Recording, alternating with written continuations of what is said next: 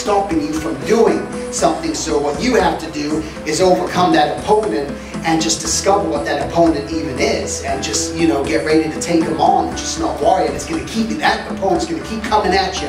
Again, it is your mind. It's nothing else but your mind. So the minute you realize that, I'm going to do this, I'm going to try. Hey, it didn't work out, let me try something else, you know. But don't look at anything as the end of the world.